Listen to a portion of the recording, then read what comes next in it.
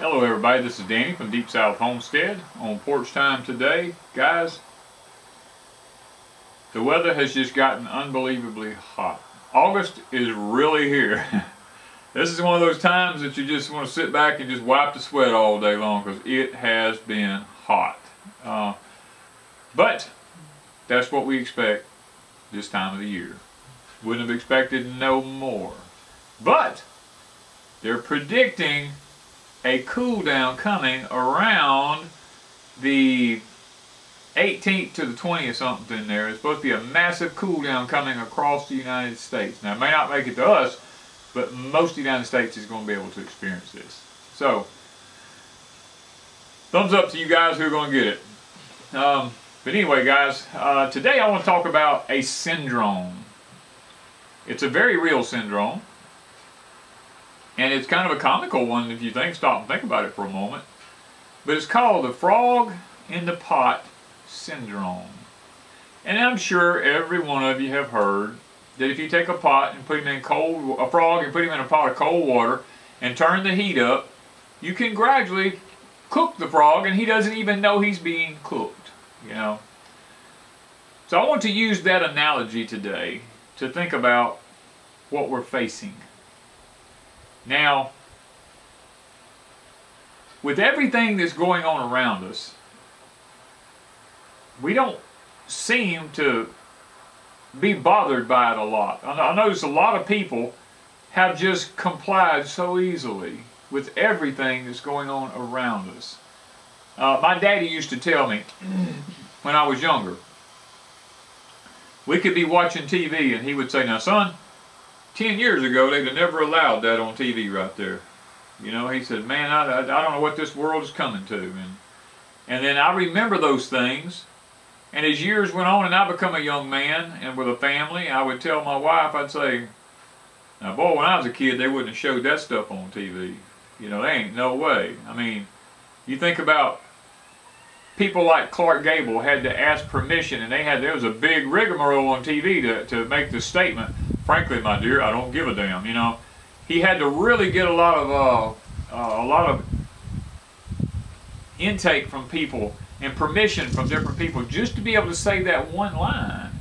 Now you turn TV on, you watch a movie, and man, you get hit with an F-bomb and in the GD thing, and I mean, it's all kinds of vulgar, you know, sexually explicit stuff and nudity, and you know, they don't even call it nudity anymore. I mean, it's rated.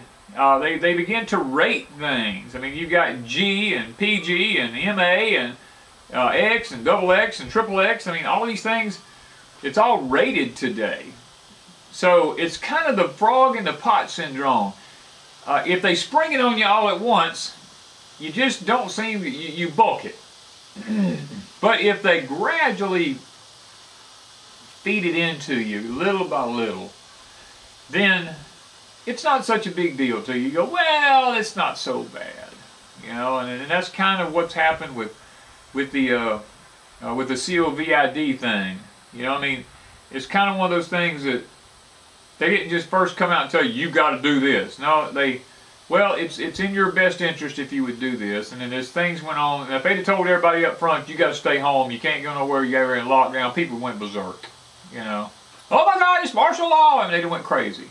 And they didn't do it. They did the frog in the pot syndrome. They gradually moved this stuff in on us, you know, and people blew my mind. People just complied. I have not complied. Wanda and I have yet to wear a mask. We've been in places of business. I was in one the other day. They said, "Sir, you got to wear a mask." I said, "If you make me put a mask on, I'm going to walk out of this building. I'm never coming back." "Oh, no, no, no, no, no, no, no." Now, the governor said it was mandatory for people to wear masks in stores. I told him, I said, "Well, I'm not wearing one. I don't care what anybody says. I'm not doing it." And the guy goes, "No, sir. You feel free to walk around in here and do whatever you want to do. You know, we have to wear them as employers and employees because the government mandated it. But you as a shopper, sir, don't have to. If you feel like you don't even want to wear one, you don't have to. But don't leave the store." And I was like, "Very well." And we went to buy another piece of equipment for our homestead, and when we did, I called ahead of time. I said, "Now when I come to your county in Mississippi, and what are your rules? And he says, well, we require that people wear a mask during this pandemic. And I told him, I says, well, then I'll find somewhere else to do business because I'm not wearing a mask. I'm not coming in, not doing it. He goes, oh, no, sir. He said, you can come in if you want to. He said, you know, you just social distance and no, don't not come, you know. And so Walmart, Dollar General, all these places said it's mandatory to wear a mask, but so many people has bulked it, and I am so happy for that. They have bulked it, and they've got now where if you come up to the door, they just let you walk right on in. They don't say nothing, you know, they don't do anything because it's too much trouble on them to try to deal with people who are fussing and throwing a fit. And I totally agree, you know, but that's where we're at. They've done the frog in the pot syndrome, and it's the same way with our food today. Wanda and I was sitting down talking about how that everything now is already began to be rationed, and guys, this is the funny thing about it. They've done it in a way that you don't feel like you're being rationed. It started out with Walmart's like, oh, we got the drive-through now. You can order online, drive through, and pick up what you want. You don't even have to get out and come in the store. You can just pick up your groceries. And people's like, oh my God, that's the most wonderful thing in the world, you know. And people begin to do it. I tried it a few times just to see what it was like. Had trouble every time. I'm going to say this, I had trouble every time I've done it. They tell me, well, we don't have this, or we didn't have that, you know. Well, if I was in the store and you didn't have that, I was thinking to myself, I would have supplemented it with probably this or that. But see, they don't know that, so you have to basically take what they give you, which is a conditioning. That's called conditioning. That you can't get what you want, so you're conditioned to say, okay, I can do without. You know, I'll make it.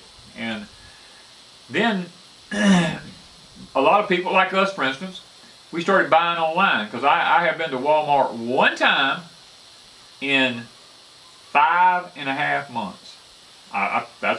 Hey, I think that's great. You know, I'm not going back if I don't have to. I mean, I'm not. And so one time in 5.5 months, so Wanda and I have began to order online. We order a lot of stuff online. Now, we've ordered from Walmart 2 or 3 times online, and every time something gets here, the way they packaged it, it was damaged, and we would just have to send it back, you know. But what they're doing is they're conditioning people to not go out in the public. You can order online. Keeps down congestion. It's part of Agenda 21. They're getting you ready to not be out in the streets, in the towns and stuff like that. You just order what you need. We will bring it to you. And which to Wanda and I, it's a big time money saver for us to do that. So we don't mind it.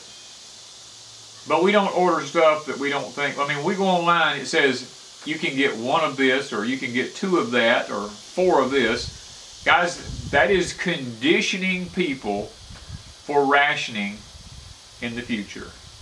Now, just call it what you want. It's the frog in the pot syndrome. I mean, little by little, they're just gradually taking things away. You go in the grocery store. Wanda and I went into a food giant the other day. Only the second, maybe the second time or third time I've been in a grocery store since February. And I went in and I walked around and told Wanda. I even took some pictures. I told Wanda, I said, look, all those shelves are empty right there. I said, look at those shelves. They look like they're full.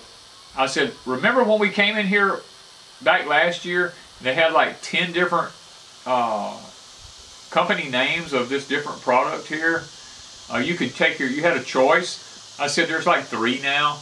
And they have them all up front, and the back of the shelves in behind them is all empty. I said, they make it look like there's a lot in there, but there's not.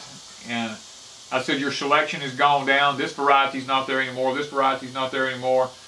I told her, I says, wow, we're being conditioned to not have a lot of choices. They're gradually taking the choices away, and they're narrowing it down to maybe 3 or 4 items of different choices. And they're conditioning people to get ready for rationing in the future. Now, those of you who are patrons of ours will see the video I put up on Patreon about the futuristic events and how it ties in with the Bible and stuff like that, about the future of America, about the future of about Agenda 21, Agenda 2030, COVID-19, and I tie it all together, show how it all works as a plan. And you know, if you watch that video, you will either love me or you'll hate me. I don't really care which one you choose. I would hope that you would at least give it some thought, because I've been working on this kind of stuff since the mid-1980s. Let me say the mid-1980s, and it took a long time to put this kind of stuff together. And I think it's pretty educational. And I don't ask that you believe me. I ask that you do your own research, but take the thought train that I give you and look for yourself and come up with your own conclusion is my goal. My goal is to get people to think. Because we are in the frog in the pot syndrome right now, and people are beginning to comply so easily to everything that's going on. Well, it's best for us. You know, we might better do this. COVID-19 is so contagious. You know, I mean, and I may get it, I don't know. But it's so contagious, we have to social distance ourselves. We got to make sure we wear the mask and all that. But yet they're sending all these kids back to school. These kids are not social distancing. I mean, I've watched videos of kids going into school. I've watched kids going into school. And they're just arm in arm, like sardines in a can, you know, they're all on school buses. You can't social distance on a school bus. There's 3 kids on every seat. The seats are closer together than that. And you know, the thing that gets me is all these things that we have to comply with, like freaking seat belts. You know, you got to put a seat belt on, you got to lock yourself in. You got a kid, you got to put them in a car seat until they get to be a certain age. But guess what? You can put a kid on a school bus and he don't have to have a seat belt. It's perfectly okay. But you get caught on the highway with that kid without a seat belt on, they're going to give you a ticket and you may go to jail. But you can put him on a bus, bless God, and you can send him off to a government school, or they call them public schools, but they're government schools because they're brainwashing them. And you can send him off to a government school and he ain't got to have a seatbelt on. It's everything is two-sided. And we sit back and we talk about, well, you know, it's the Democrats, it's the Republicans that's doing this. Let me tell you something. Agenda 21 was first issued in South America. Let me back up. From the United Nations, it was first old George Bush, the first senior, actually signed on it, that he agreed with it in South America. And he's a Republican. The very next term Clinton was in. Clinton actually did an executive order. We talk about this on Patreon. Clinton did an executive order actually signing the United States up saying we will comply with Agenda 21. The Congress never got to vote on this. Nothing like that ever happened. Clinton done an executive order. We already have said, yes, we will do Agenda 21, what the United Nations says. And guys, it's the frog in the pot syndrome. They are gradually turning the heat up, little by little, little by little. And now that they've got to thin the population down, because, let me say this. Part of the reason for doing some of the population thinning is this. The Army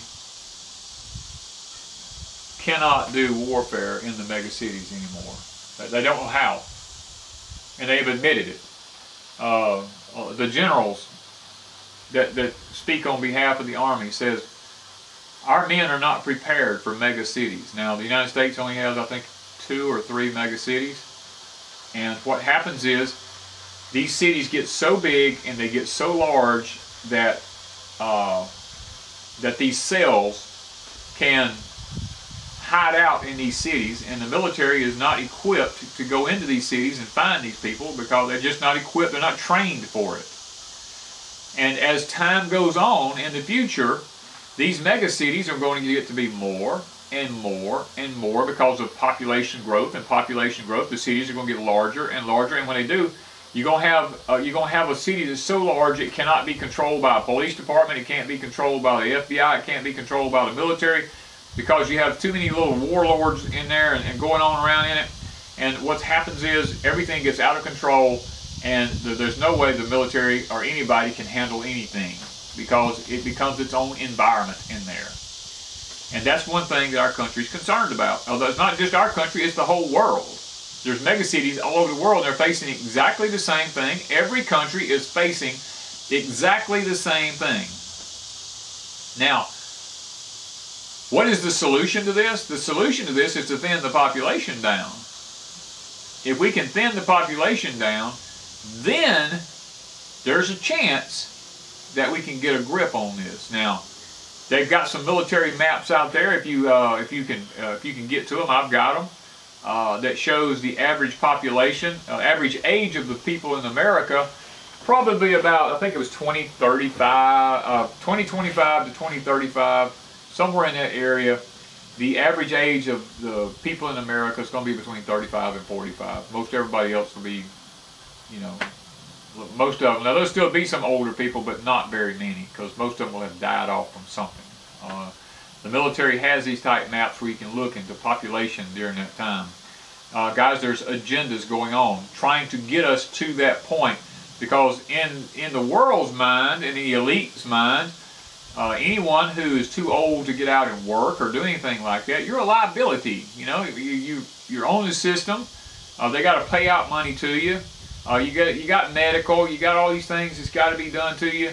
And basically now, you know, I mean, we're basically guinea pigs for them. That's basically the way it's happening right now. They're trying out new medicines, and they're trying this, and they're trying that on a lot of the old people.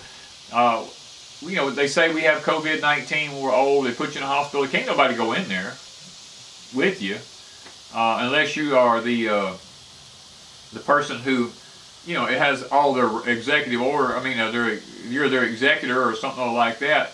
You know, that's the only way you can get in. Or if you're in your last moments of life or something, they'll let you come in to be with the person in the last few moments of their life for just a short period of time. But then, you know, you've got different types of burials. You're only permitted to do certain kinds of burials and stuff like that. So guys, we are being conditioned to be thinned down. It's the frog in the pot syndrome. We are gradually being cooked, and we don't even realize it.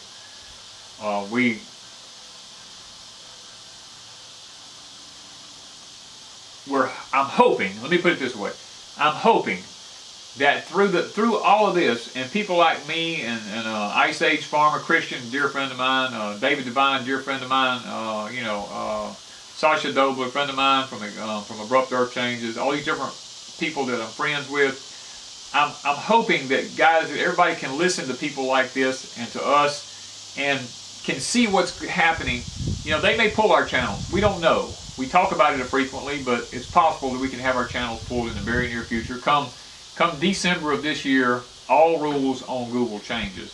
So that's going to be a big issue for us. You know, are we going to still be able to be on here, or are we going to have to go somewhere else? We have to go into another platform. You know, what are we going to be able to do? Because it's kind of like right now, they're like, okay, we're going to demonetize you because you did this. You didn't stay politically correct. You said something you wasn't supposed to say. You know, slap you on the hand. Quit that. You know, kind of thing. Like you scold a child. You know, they demonetize you. They take your money away. Quickest way to get to somebody, take their finances away from them. So YouTube said, we'll take your money away. And they don't pull your video down. And then if you don't comply, they come in and they pull your channel down. You know, and then you have to create a new one and start all over again. You have to follow all the rules and regulations. And that's what we're trying to avoid here at Deep South Homestead. That's why over on Patreon, we put all of our controversial stuff over on Patreon. Because right now, we have that platform. And yes, I do understand Patreon is in a big lawsuit. Patreon could go away tomorrow, you know. And if it does, then, you know, we'll have to go over to... we're over on Brighton. We're over there with some videos. You know, we're trying to place a few videos in a few other places around, just so we'll be there. And guys, the bottom line is, it's just the frog in the pot syndrome. We're all being conditioned to work and to cope and to do things in a specific order, in a specific manner. And it's all got to be done politically correct. You know, and that's the irritating part of it. There is no freedom, okay? Let me just say this. There is no freedom at this moment. We say we're free, but we're not. I mean, Agenda 21, the whole thing behind Agenda 21 is equality for everybody and to take your inalienable rights away from you because you shouldn't have the right to own because God said you have a right to own what you want. The United Nations has said you have a right to own if man says you have a right to own. It's not an inalienable right to you. You know, these are the things that we're having to deal with. You know, wickedness in high places right now. All of our rights are being taken from us gradually.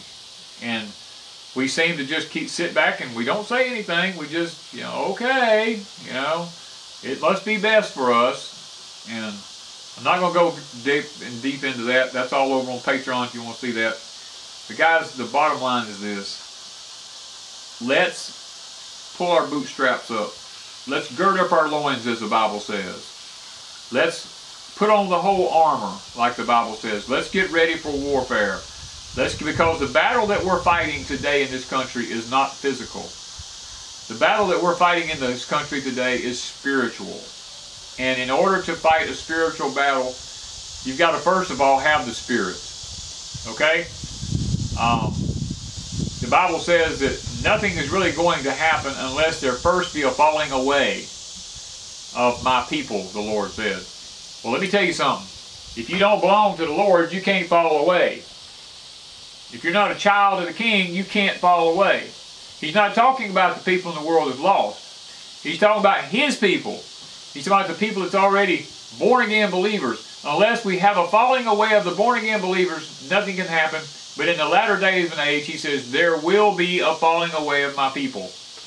And guys, I'm sitting here today, I'm saying, you know what, we're already there. When they told the churches that they couldn't meet, what happened? Oh, boy, yeah, Lord, we can't, we better not do this. You know, we might get COVID-19, you know. And look, a lot of these churches are big enough and don't have enough people in them that you can set people 6 feet apart in that church and people still have plenty of room because there's just not that many people there anymore. And then the whole thing was blamed on churches for spreading stuff. So guys, that's just the bottom line on everything right now, is the simple fact that we have got to come to the conclusion that we're being conditioned for whatever is coming in the future. And I talk about that on Patreon. I tell y'all what's coming. And we're being conditioned for it. It's the frog in the pot syndrome. So today, I want you to stop and think about what I've said. I want you to give it some thought. I want you to think about it, because I'm telling you the truth. I think if you go back and watch all my videos on Porch Time and all my videos on Deep South Homestead, you will find out that I have not told you anything that has not come to fruition yet. And guys, it's all been true. All the shortages, all the food things I told you about years ago, they've all come to fruition. And I'm not telling you that I'm a prophet, because I'm not. I'm not telling you that I know everything, because I don't. I learn every day from mistakes I make. But I'm very observant about what goes on around me. And the Lord lays things on my heart and tells me to speak them. And that's what I'm doing today, guys. So I pray that today has been a blessing to you. And I hope that it opens your eyes. I hope that you're able to wake up and say, you know what? I might better start paying attention. So guys, with those things in mind, we love you. We appreciate you. Thank you from Deep South Homestead.